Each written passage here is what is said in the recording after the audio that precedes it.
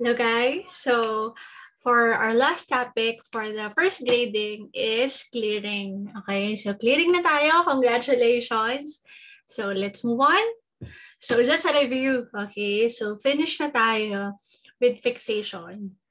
So isn't it in fixation, we're trying to preserve the morphological structure, pattern, architecture of the tissue. So as much as possible, kung anong itsura ng cell, ng tissue sa loob ng katawan, yun na rin dapat yung makikita natin sa slide. And it is preserved by your fixation. Next is decalcification. So fixation, di ba, 20 times amount of volume ang ginagamit natin. For decalcification, 20 times rin. So decalcification, the removal of your calcium. Yeah, especially among your calcified organs, yung may mga bones, teeth, and so on. Next is, last natin, dehydration. So we remove the fixative and also the water. So as much as possible, dapat hindi over dehydrated. So kundi magiging brittle. Kung under dehydrated naman is magiging malamog or macerated yung effect. And now guys, we are in your clearing. Yan. So clearing class is a very important step in between your dehydration and impregnation or infiltration. So it's between dehydration and impregnation. So this step is very important because guys, ethanol is not completely soluble to paraffin. Yan, it's not. So for impregnation, ang gagamitin nating reagent is usually paraffin. Yan. So yung infiltrating agent natin. So apparently, guys, the alcohol is not completely soluble with your paraffin. Hence, we need an intermediate substance. So para mangyari yon. So in clearing, it's also called as dealcoholization. So we will remove the alcohol through replacing it with a clearing agent.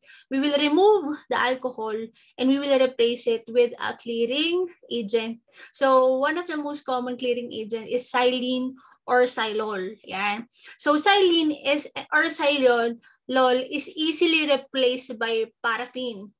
So, yung clearing, so una, divide yung tissue. So, umalis dito yung water through dehydration na palitan ng alcohol. So now, we have to remove the alcohol, replace it with xylene. Eventually, the xylene will be replaced by paraffin.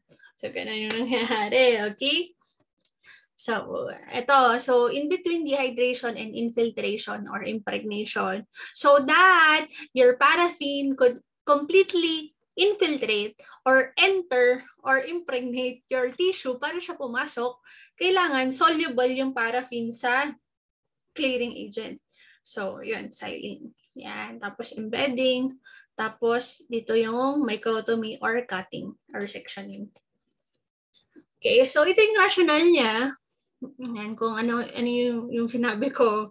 So sabi niya, although the dehydrated tissue is now water-free, it could not be infiltrated by wax kasi nga there is still alcohol.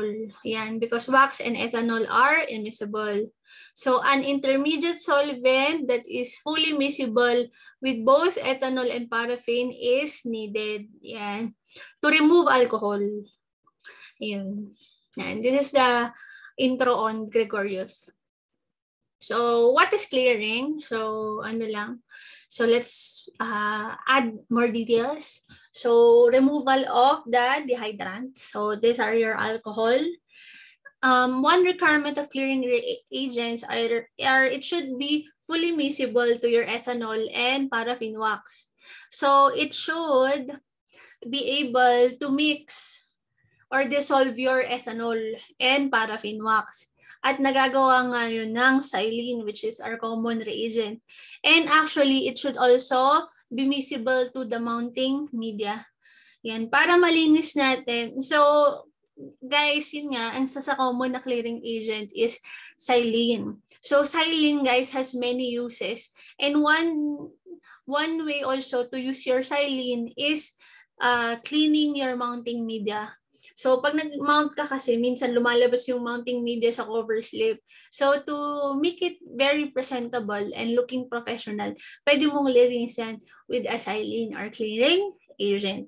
What else? Clearing agents impart an optical clarity or transparency to the tissue due to their relatively high refractive index, so that we could stain it well, so that we could see it in the microscope well, to improve the optical clarity and to make the tissue transparent, to make it clear.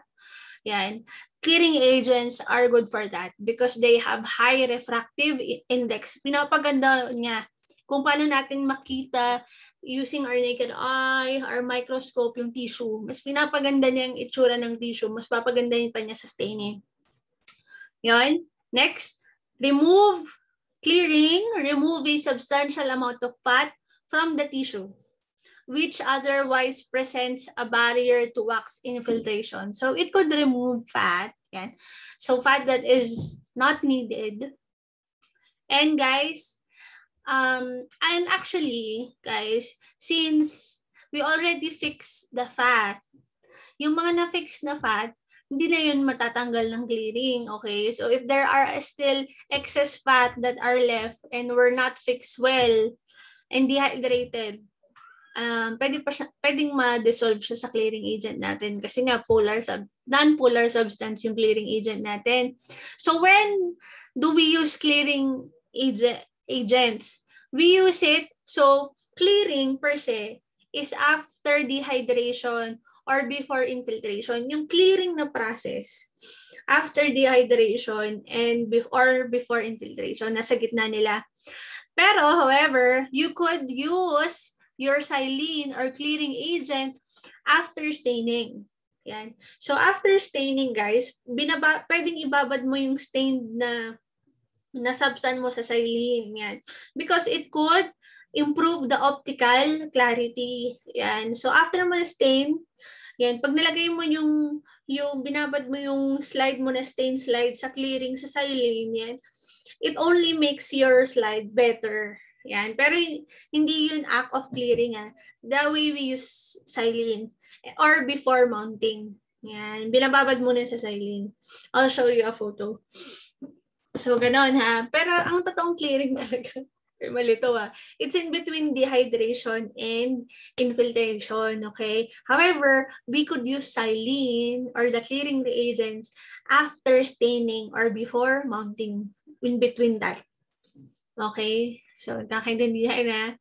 So, for clearing sequence, if the tissue is only 4 millimeter thick, and what routinely in the laboratory, what we use is 2 changes of xylene. 1 hour sa isang xylene na first to remove the alcohol, and next is 1 hour rin sa second change of xylene para mas malinis na dun sa final change of xylene. So 1 hour per xylene. And the volume must be 20 times the tissue. Yan.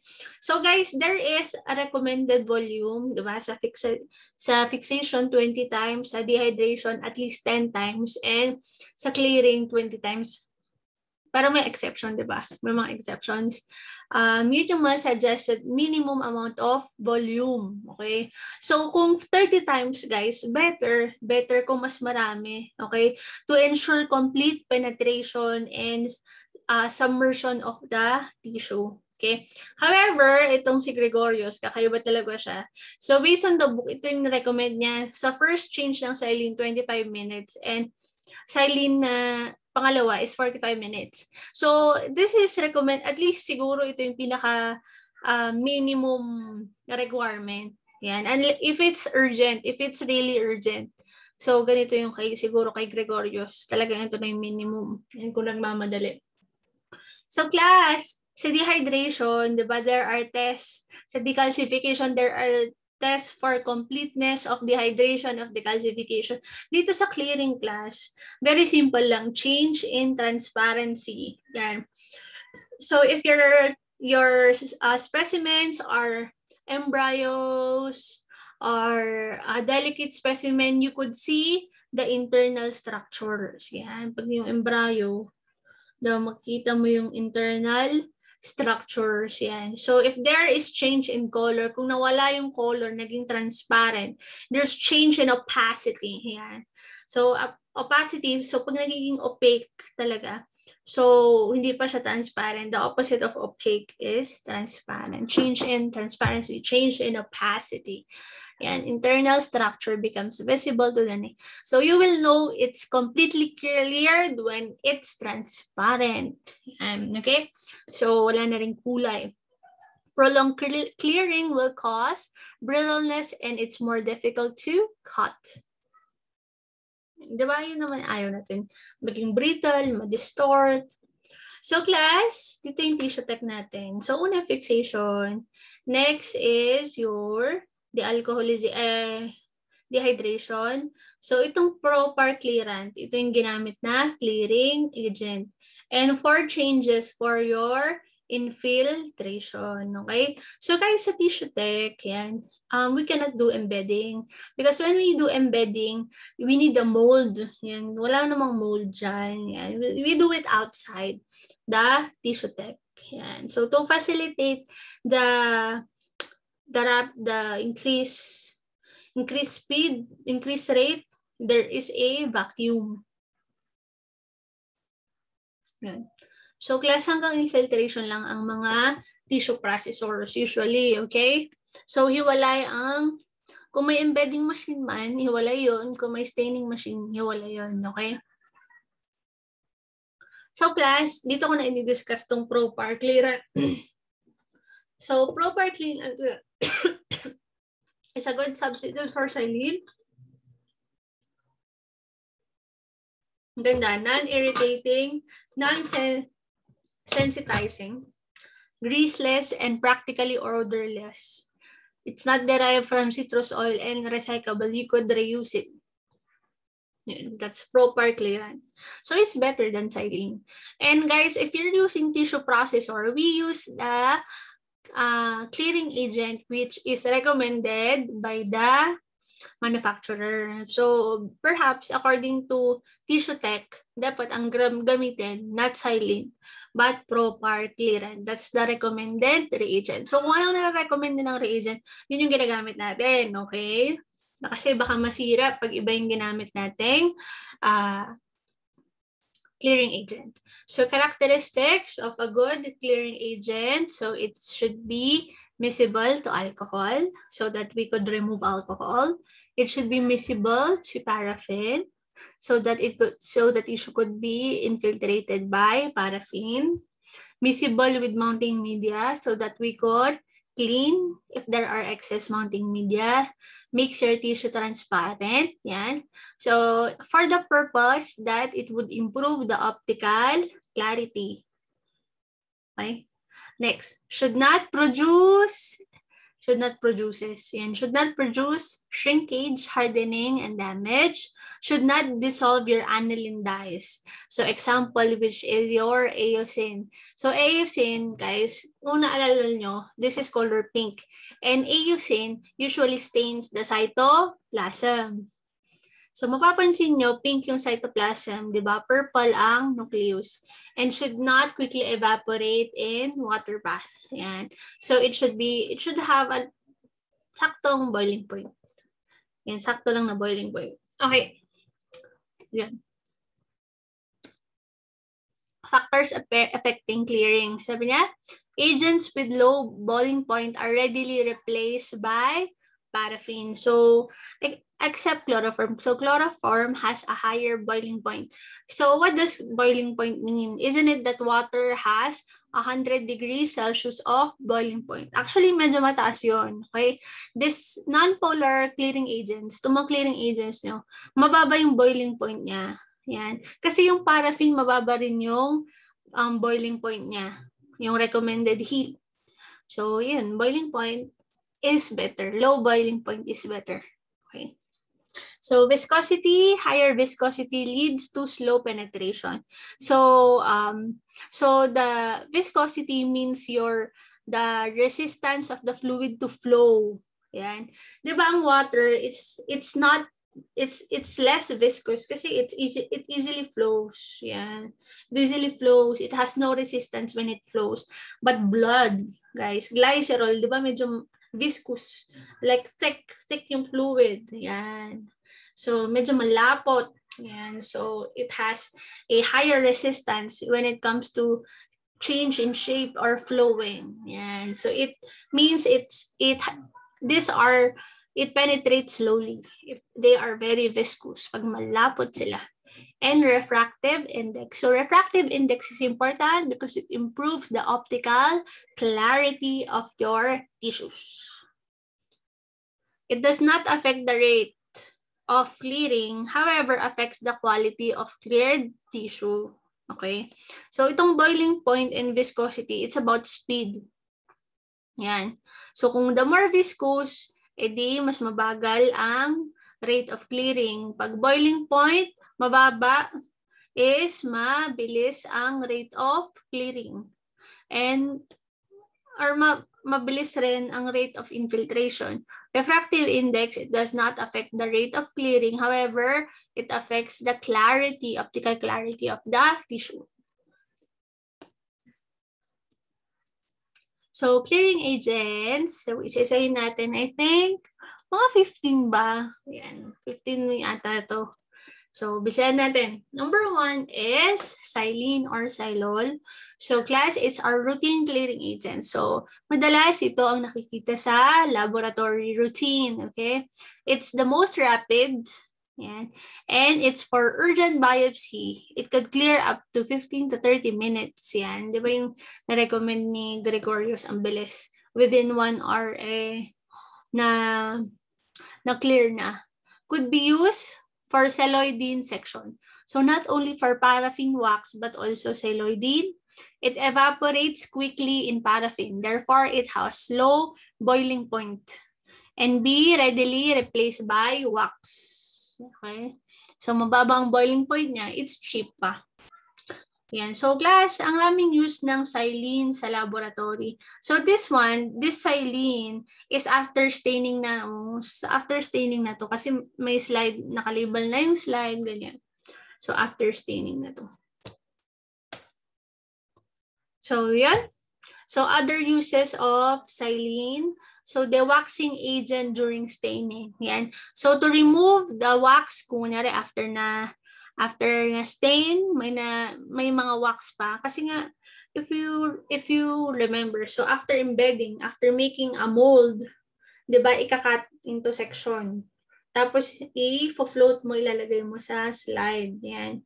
So to ensure that no wax is left on the slide, so we will clean it with xylene used in cover slipping. So before mounting or applying your cover slip, you could clean your slide. Okay, cleaning tissue processors, since halos puro non-polar substances, panglinis ang xylene. Remove synthetic immersion oil from the microscope objective para maglinis ng immersion oil. Yan na dumikit sa objective. You could use xylene. And recycling used slides. Yan. If you want to clean your slides and reuse them again, clean it up. So, sinabon mo, patayuin mo. Tapos, kung may mga naiwan-iwan pa na siguro sebo, kumbaga, is you could clean it out with xylene. So, maraming use ang xylene. Told ya. Yan. So, here, guys, so after cover slipping or after mounting, so there are few mounting media that are left around your cover slip. Yan, i-wipe mo ng xylene. Next, toluene. So class, itong mga clearing agents na pag-usapan natin, di ko na nilagay, but almost all of them are odorous, okay? And you need, as much as possible, you need to work under fume hood. Kasi maaamoy itong mga to eh. Ayan. So, toluene is better at preserving the tissue structure, tolerant to small amount of water. Class, xylene turns milky, di ba? Kung nalagyan ng tubig. So, itong toluene, so kung may tubig pa yung tissue, hindi siya magiging milky. Okay? So, it's a good substitute for xylene or benzene, miscible in absolute alcohol and paraffin.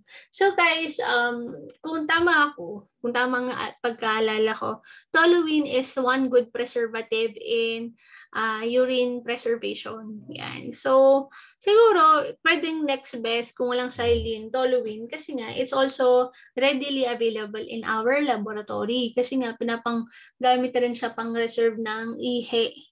Reserve ng ihi, 24-hour urine, ganun minsan. Next, tissue do not become excessively hard and brittle even though you will immerse it in toluene for 24 hours. Yun yung maganda. It has moderate amount of clearing time, yan, 1 to 2 hours, and not carcinogenic.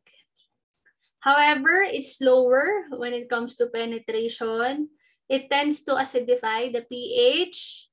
Highly concentrated solution will emit fumes, and it's more expensive than your xylene. Okay, so benzene, to, guys, dapat pag narinig nyo na yung benzene, automatic na pumapasok sa isip nyo, carcinogenic yan. Dapat you shouldn't be working with xylene. Huwag nyong tignan ng xylene. Huwag nyong hawakan ng Huwag nyong tignan ang benzene. Huwag nyong hawakan. Guys, this is highly carcinogenic, okay? Though it's rapid acting. Yan, tama kaya to? Hindi naman pareho sa xylene. Rapid acting.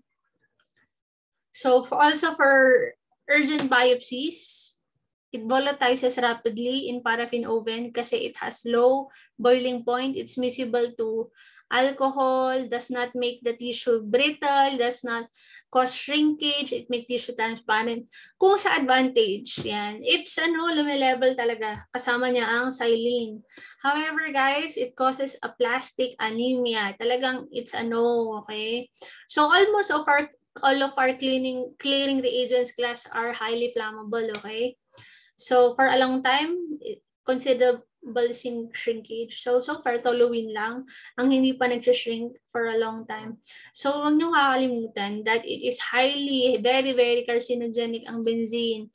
Kaya hindi na yan ginagamit. Pero, ang marami ko pa rin nakikitang laboratory test sa manual nyo, sa face-to-face that are using benzene. So, as much as possible, we are trying to remove benzene in the laboratory. Yan. So, it could cause a plastic anemia. Yan. So, it could affect your bone marrow. Yan. So, anong mayroon pag may aplastic anemia? Sobrang decreased lahat. Decreased red blood cell, decreased WBC, decreased platelets, lahat na aplastic. Okay, chloroform cause less brittleness. Recommended for tough tissue. Okay, tough, yung mga matitigas. Fibroid, tissue, skin, decalcified tissue, for nervous tissues, lymph nodes, and embryo. Suitable for large tissue specimen, tough and large. Not flammable ang chloroform. So class, kung alam niyo yung chloroform, yan. Ewan ko kung nag-experiment kayo sa frog, pero alam ko illegal na ata mag-experiment sa frog. Ang pampatulog namin sa frog noon, bago namin patayin, is chloroform. So, class, ito ang chloroform. It affects your liver. It's toxic to the liver. Yan. Infiltration of wax is low kasi it has a higher boiling point. Okay? Hirap siya palitan ng wax. It becomes milky in prolonged storage. Not because of water, okay? And it could attack the rubber seal used in vacuum impregnating bath. So guys, you could not expose it to rubber. Difficult to remove from paraffin sections. It may even produce considerable deterioration to the wax. So parang ang chloroform and paraffin, they don't match. Hindi sila compatible. Tissues tend to float in chloroform. Yan. And so I think your tissues class are less dense than chloroform. Lumulutang. So pag lumulutang, hindi siya mape-penetrate ng chloroform. So the suggestion here is wrap it with cotton gauze. Yan. Para lumubog. Cedarwood oil, so clears both paraffin and celluloidine. It's good for CNS, cytologic stains, smooth muscle, and skin. So cedarwood oil, like xylene, you have two changes of solution. So one cedar oil, two cedar oil. Clearing with cedar oil often improves the cutting of tissue. Yan. So in your microtomy, mas napapaganda yung cut daw pag cedar oil ang ginagamit. Tissues may be left in oil indefinitely without causing any damage. It does not dissolve the dyes. It makes your tissue transparent. It does not harden it. It does not interfere with paraffin. However, it's extremely slow. 2 to 3 days daw in paraffin. So bago siya ma-infiltrate ng paraffin, 3 days ang tatagalin or 5 to 6 days para ma-infiltrate siya ng celluloidine. It is slightly slower in penetrating than benzene. Sabi niya, so kinumpleto ko na guys. This is from Gregorius. It is hard to eliminate from the tissues in paraffin bath kasi nga, hindi sila masyadong compatible. It's hard to eliminate from the tissue in paraffin, but this may be improved by compatible sila eh. Okay naman sila. However, matagal lang matanggal. So this could hasten by transferring the specimen from oil to benzene for 1.5 hours. So if you will use benzene, it's a no, talagang no. And guys, ito rin, just like your chloroform, your tissues tends to float in cedarwood oil. So, however, pag nag-float naman sa cedarwood oil, mag-settle rin at sa bottom. However, guys, para na lang hindi mag-dry out yung tissue, so we place absolute alcohol on the surface of cedarwood oil para daw bumagsak. Ayan. Bumagsak or it will settle at the bottom of the container. Disadvantage, expensive. It becomes milky upon storage and filtered before use. Tingnan natin. Must not be filtered naman tong chloroform. Itong si cedarwood, it could be filtered. Cedarwood that has been previously used to clear acetic alcohol fix. So if you use acetic acid and cedarwood oil, it could produce crystals. Yan. So to remove the crystals, guys, you could heat it at 200 degrees Celsius. Kaso ang taas na, ang init nitong 200 degrees Celsius para mawala yung crystals. So just in case there are crystals, kung nagsama itong acetic acid at saka cedarwood oil, kung hindi siya natanggal sa dehydration process, yan, heat it at 200 degrees Celsius. So ito na guys, konti na lang. So aniline oil for delicate specimen, magkakalimutan. We have like embryos, insects. Class testis is not a delicate specimen. Eyes, yan, delicate specimen yan. Clove oil, it makes the tissue brittle. It could remove the aniline dye and it's not good for celluloidine. Carbon tetrachloride, similar to chloroform but cheaper and highly toxic. Similar with the advantage and disadvantage of chloroform, ang carbon tetrachloride. Dioxane, paraffin to. So dioxane, isn't it that it's both dioxane and tetrahydrofuran? They are both dehydrating and clearing agent. They are good if you want to increase the rate of tissue processing para mapabilis ka. Kasi isa na yung dealcoholization mo, dehydration mo, and clearing.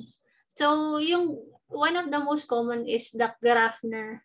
So bababad mo sa 3 changes ng dioxane in 4 hours and 3 changes of paraffin yan in 90 minutes. So, balikan nyo lang yung group nurse.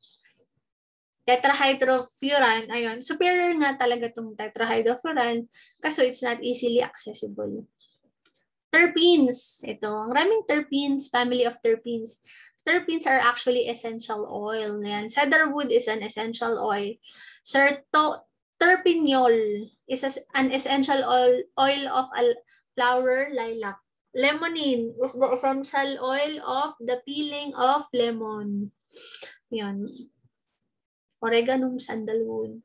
Methyl benzoate salicylate, double embedding. Carboxylene for thick mucinous papaniculaus smear. So, kunyari, yun, na-encounter ko na yun, guys. Kung kunyari, ayun, may mga vaginal and cervical smear na mucousy, parang medyo, ayun, carboxylene ang pwedeng gamitin. So, guys, meron pang mga ibang clearing reagent like gums. Pakicheck na lang.